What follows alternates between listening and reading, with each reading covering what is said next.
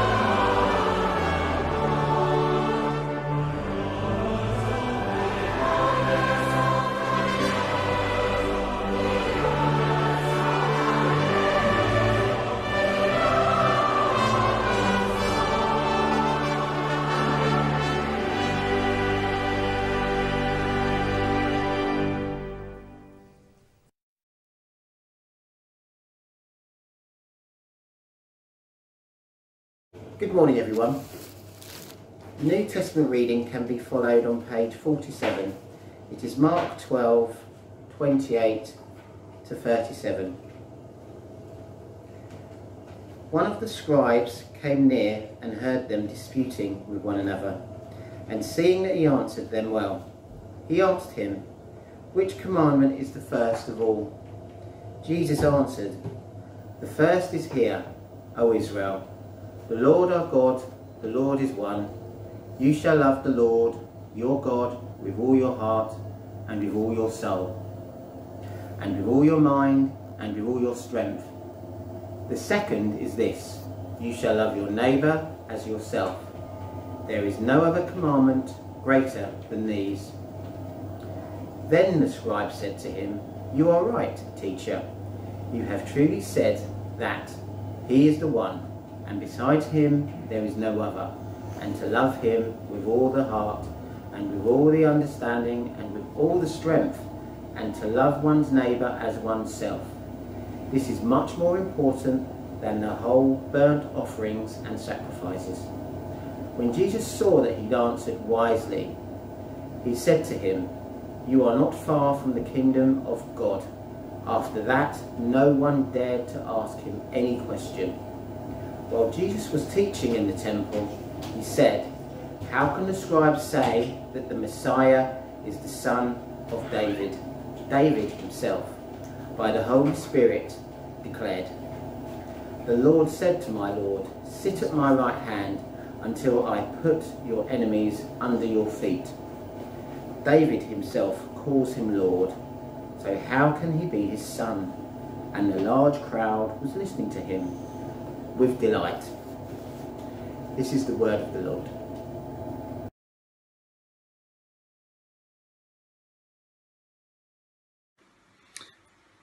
You know, the best kinds of days are the days that start off like any other day, and then something special or extraordinary happens. And you get to the end of that day and you think, wow, that was an amazing day. That was some day. The 24th of May 1738 was one of those days for John Wesley. John wasn't in a good place. He'd just returned from America where he'd been for nearly 2 years, and things hadn't gone well there for John and Charles. John had dreams of converting the Native Americans. He thought the new colonies would love his preaching. It was a disaster for so many reasons. So he returned to England with Brother Charles, and he tried to make sense of this experience. You know, it's never easy when things don't work out. John was feeling down. He was living with his failings and with his doubts. Yet it was on his way to the new world that John's faith was shaped. It was during a life-threatening storm at sea that John was so impressed by a group of Germans, the Moravians, who also were bound for the new world. While everybody else panicked, their faith was unshakable. They remained calm, they prayed, and they chanted psalms.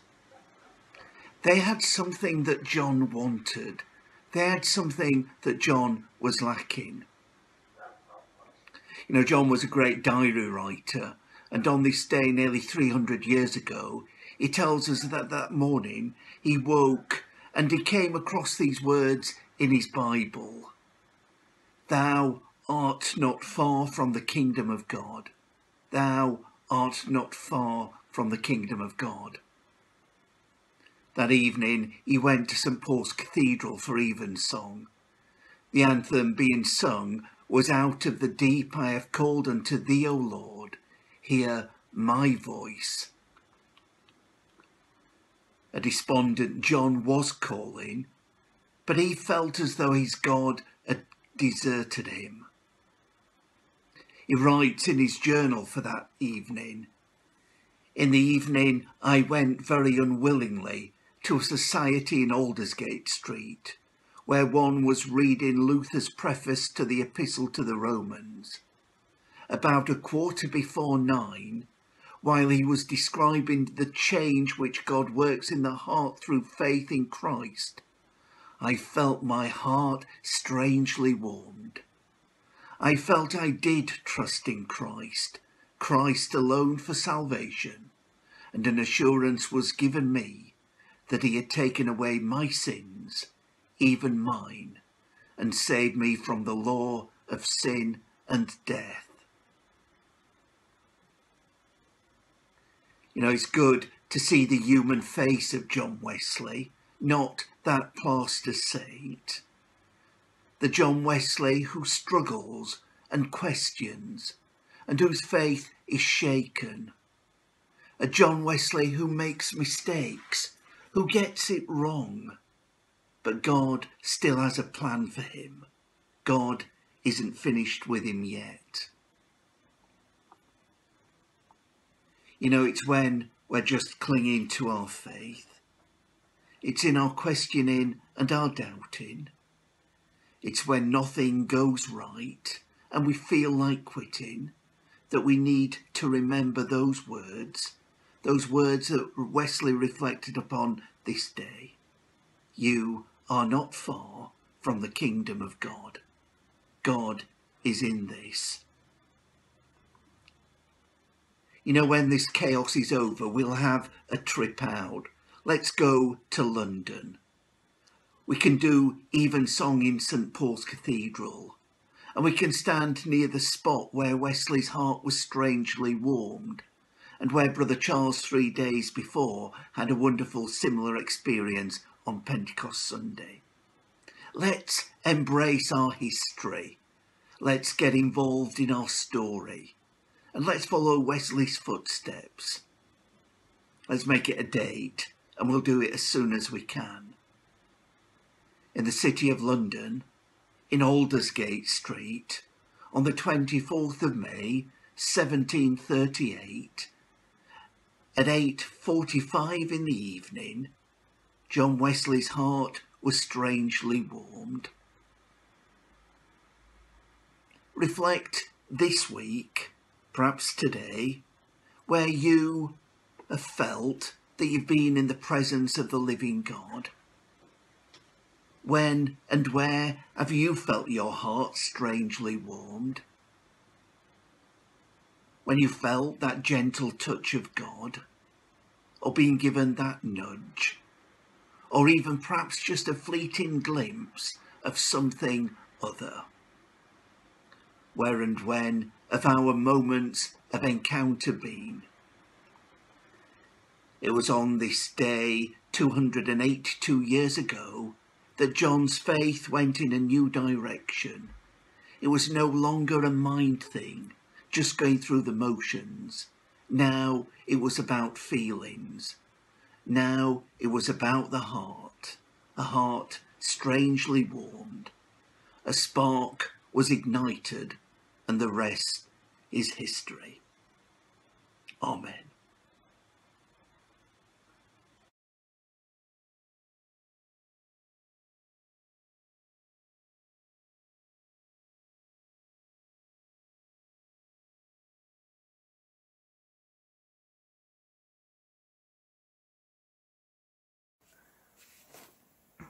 Today's intercessions come from the VE Day service my mom attended in Chicago in 1945. The response is, "Hear us and use us, Lord." Almighty God, who taught us to make prayers and intercessions for all men, we pray this day for those who are hungry and without bread, for those made homeless by war, for separated families, for those whose loved ones have been ruthlessly slaughtered, for orphan children, and for all those who have suffered under the heavy scourge of war. Hear us and use us, Lord. For all the men and women of our armed forces at home and throughout the world, for the sick and the wounded in hospitals, for doctors, nurses, and all those who care for the sick and the suffering, and for all those who are prisoners. Hear us and use us, Lord. For our beloved nation and all those whom we have placed in public authority, for our homes, our schools, and for all our institutions and organizations that serve our country's welfare. Hear us and use us, Lord. For the triumph of justice in every human relationship, for the enduring liberation of the oppressed, and for the lasting freedom of all thy children, hear us and use us, Lord.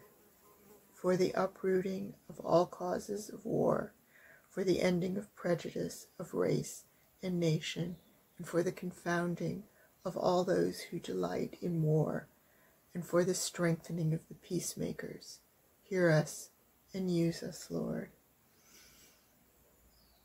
O merciful Father, we beseech thee to send forth thy Spirit into thy world for all the leaders of men everywhere, the rulers and the spokesmen of the nations. May they be instructed in the ways of peace, kept clean of pride and evil ambition, and so guided in all their doings, that they may make thy ways known upon the earth, thy saving health among all nations. Amen. Join together in the Lord's Prayer. Our Father, who art in heaven, hallowed be thy name. Thy kingdom come, thy will be done, on earth as it is in heaven. Give us this day our daily bread, and lead us not into temptation. Deliver us from evil, for thine is the kingdom, the power, and the glory forever and ever. Amen.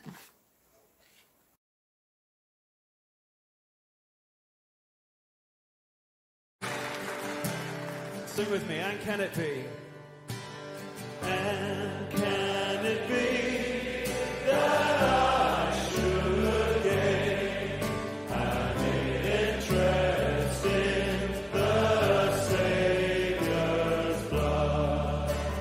Died he for me, who caused his pain, for me, who him to death pursued. Amen.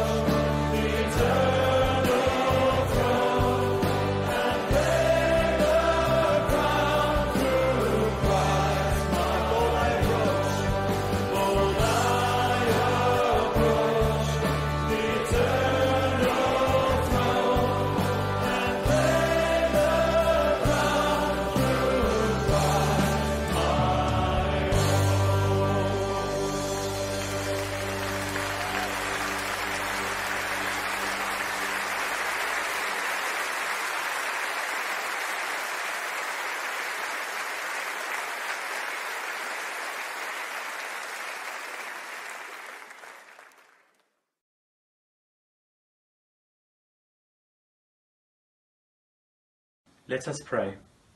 Faithful God, who blessed your servants John and Charles Wesley by sending them the light of your Holy Spirit, by the same Spirit, open our hearts to the gifts of your grace, that we may live in your praise and glory. Through Jesus Christ our Lord. Amen. Thanks for joining us in this online act of worship. It's been good sharing together, and it's great to feel connected in this way. In your prayers this week, I wonder if you could remember Pat. Pat is Nikki Green's soon-to-be mother-in-law. Pat's coming to terms with her recent diagnosis, not good. So we remember Pat, Nikki, Andy and family in our prayers. And also let's give some thought this week and pray for those in care homes, those known to us, and those who care for them. The other thing, I'm wanting budding artists. So many people are passing our church notice boards at the moment, so we're going to use our notice boards as an art gallery. Each week there'll be a piece of art placed there inspired by the rainbow. The rainbow says thank you, but it's also this symbol of hope. So if you'd like to create something, A3 ideally, or A4, use whatever you want, use paint, crayons, felt pens, collage, material, anything you want. Get creative. We need plenty of budding artists, so if you'd like your art to appear there, just give me a shout. Okay, I'll see you next week. Be safe and look after yourselves and keep hoping. Bye.